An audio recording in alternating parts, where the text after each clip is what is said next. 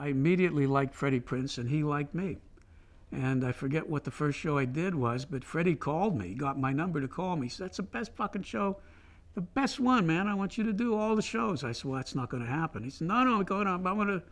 So he would tell Mike Morris, who was a story editor, "I want this kind of show." And Mike would say to me, "Freddie wants to do the first act.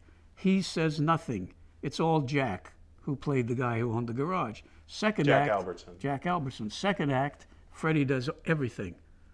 I said, "Okay." So I wrote that show where Freddie's in the hospital, or Jack is in the hospital, and one of them just talks because the other guy can't talk. Anyway, it got a lot of attention. And I had fun doing that.